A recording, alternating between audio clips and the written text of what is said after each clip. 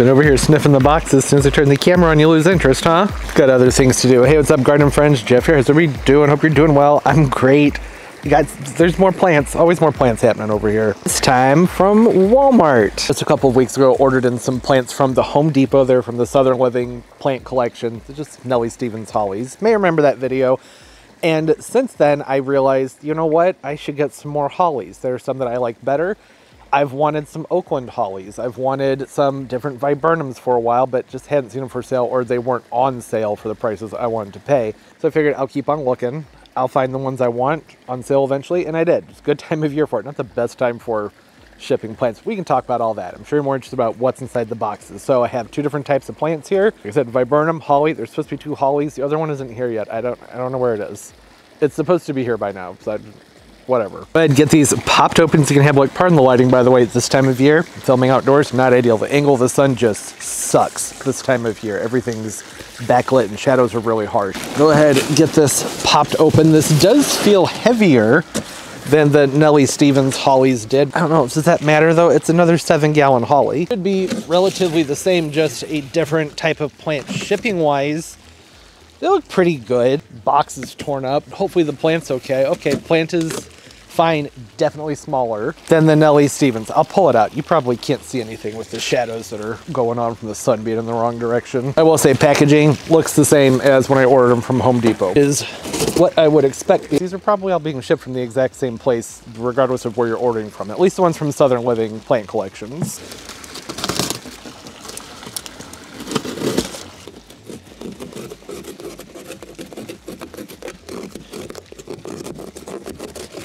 Oh, that's got a really wonky growth on it. You order plants from these big box stores, chances are they're all shipping out from the same places, so I'd expect shipping to be the same. Look at that. What's happening up there? I wish the other one was here so we could compare them with each other, but oh well. This is an Oakland holly. A lot of container going on here and just a little bit of plant. That's okay though. These are quick growers, a 7-gallon container, and they are fast growers, so I'm not concerned about that. The Oakland hollies, these are, like I said, a fast grower, good zone 6A up to 9B, part to full sun. Once they're established, they'll easily put on over a foot of growth a year, so it's a great plant for screening.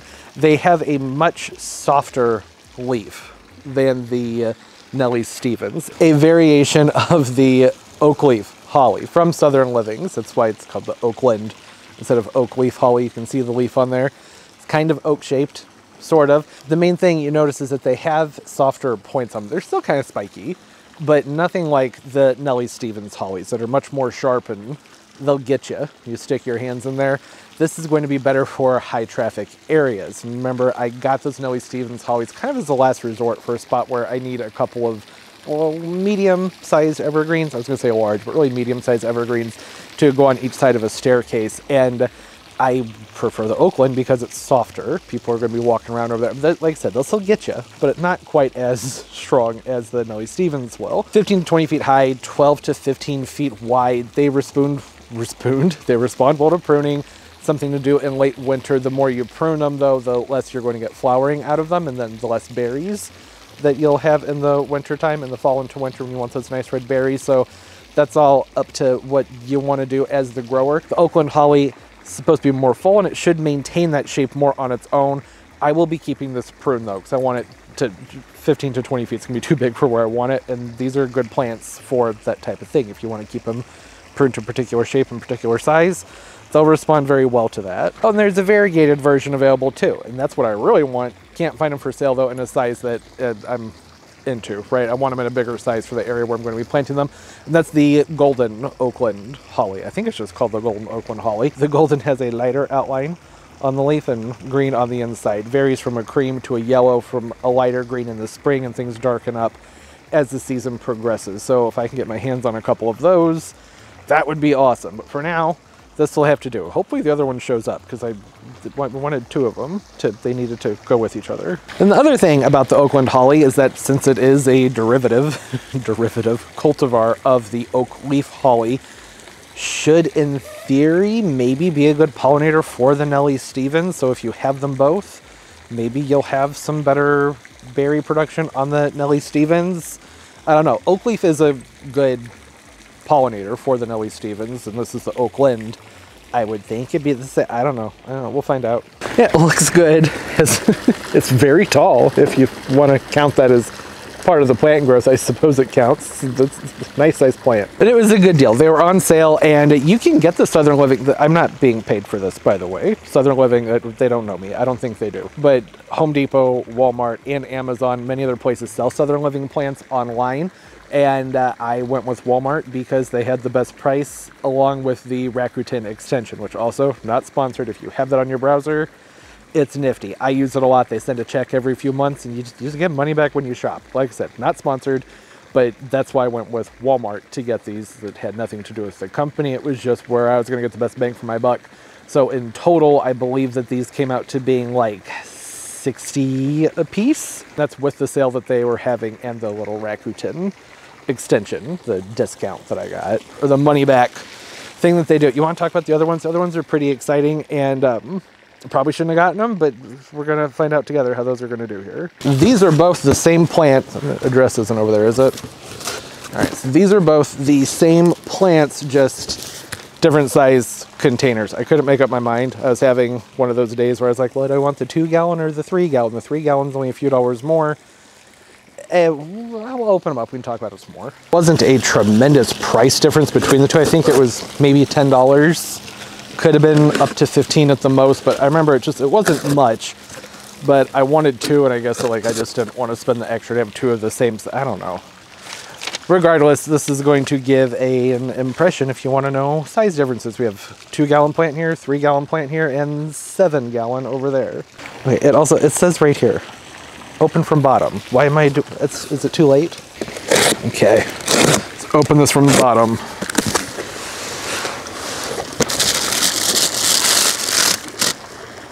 Okay, don't do that. Don't pull in the plastic. It's not going to help you.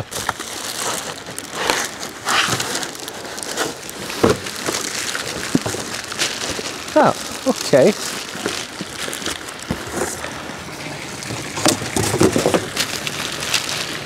Again, packaged well. I know that's an extreme close-up. I'll pop the other one open. We can look at them side by side.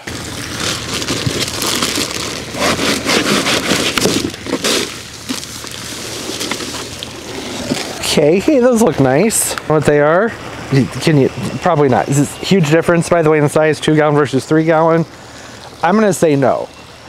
Although a lot of what we pay for with plants is going to be the root system, so perhaps these are both fast-growing plants. So these are Coppertop Viburnums. Here's the tag. I'll just be putting it up on the screen anyway, so I don't know why I felt the need to show it to you like this, but there you have it. Beautiful evergreen viburnum. They grow very, very quickly. They have nice, glossy evergreen foliage.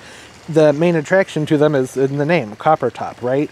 This is one that puts out a beautiful reddish, bronzy foliage with its new growth. So the more you prune them, the more bronzy, beautiful red foliage you get on them, which is nice. It does fade out and age to a nice green color. 8 to 10 feet high by 5 to 6 feet wide. I feel like I've seen them bigger than that before, but I don't know. I could be mistaking the plants because I don't live in their growing zone. Technically, maybe I do. I don't. Things have gotten so confusing with the change in the USDA map. So these are largely listed online as a zone 8 and up. Southern Living has them listed as a 7B and up, and then I've seen a lot of places calling them a zone 7 and up, just like straight up zone 7. So these are an experimental plant that I'm going to be keeping in containers like I do with my Akubas. Plants that are marginally hardy here that sometimes need to be moved in when it drops below like 5 degrees Fahrenheit, start to move down towards the below 0 temperatures, and I just pop them inside. It never lasts for more than a couple of days maximum. I don't mind doing that with some of my shrubbery, and this is a really pretty one that can stay out for the majority of the year, but there are going to be some days where I have to move them in. I did get 2 of them. That's for a reason, because I'm going to stick 1 in the ground, and I will probably get more of these in the springtime. For now, they're going to stay potted and just get moved in when it gets really cold. I don't want to plant them right now. Anything that's marginally hardy is not something to plant in the fall time. Tomorrow's the first day of winter, so you know what I mean. You want to get them in the ground in the early spring, mid-spring, when they have time to put out their roots and establish themselves and be a more full, hardy plant for their first winter in a zone that they're not really recommended for. I'm 7A, it says 7B, some places say zone 8. I don't know. Comment down below. Are you familiar with these? Have you grown them? And if you've grown them, have you seen winter damage? What was the winter damage like? What were the temperatures and things that seem to affect them? I have a pretty good microclimate back here, so I think they'll be okay, but if not, oh well, it was an experiment. That's probably going to be a theme for 2024. I'm going to be planting a lot of stuff for zone 7 that I've never tried here before, and probably more zone 8 things, because as a zone 6er, I've been growing a lot of zone 7 things, so now zone 7, let's roll the dice and play with some more plants and see how hardy they really are. That's what these are for. One of them is going to stay in a container because I just think they're a beautiful plant. I don't want it to die, but the other one, yeah, we'll just have at it. See what goes on when we have some pretty extreme temperatures, but that's going to be for next year. For now, just really nice, pretty, glossy foliage. I probably didn't emphasize as much as I should. Look at that foliage. Nice, long, narrow leaves, very, very glossy. And I probably didn't mention it's a sweet viburnum, so flowers in the springtime, they should have a sweet fragrance to them since they're one of the sweet viburnums. Viburnum odoratissimum, I believe, is the name for the sweet viburnum types. I could be wrong about that. There's so many viburnums that all gets jumbled up in my head.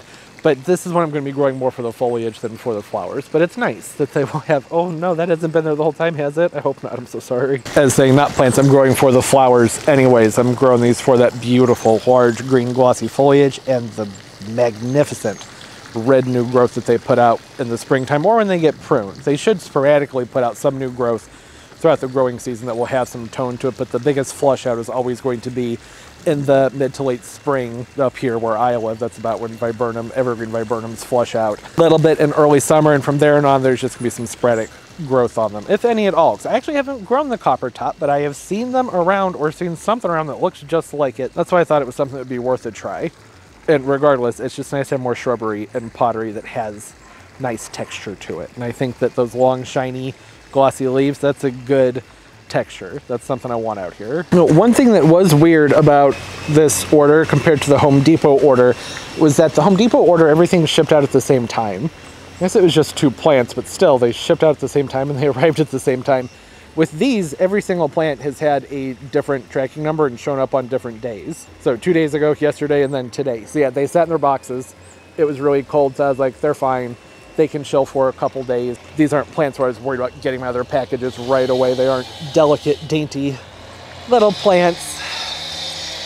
Did I mention with the Coppertops, the more sun, the better as far as having intensity in the foliage, but it is a viburnum and it should be able to go down to part sun without too much of a problem. It's not gonna be quite as full, but they should have a more longer extended growth if we're looking for faster screening, just not as fast, or not as full, right? Because less sun, less branches, but longer branches, so that'd be okay. They are recommended for full sun though. Just saying, I've seen them in part sun plenty of times, even part shade. They've been okay. With sweet viburnums specifically, not necessarily the Coppertop. I'd give them as much sun as possible. I think I gotta go. That's not gonna stop anytime soon. We've seen the plants, I've said everything I need to say. They're nice plants. There you have it. Some Southern Living plants from Walmart. Comment down below, say hi, love talking to everybody. Tips, tricks, suggestions for these plants. You've grown them, always appreciate it. Check out the comment section for more of that kind of information. People always have lots of good things to offer. All right, as always, and most importantly, everybody, keep on growing. Bye-bye.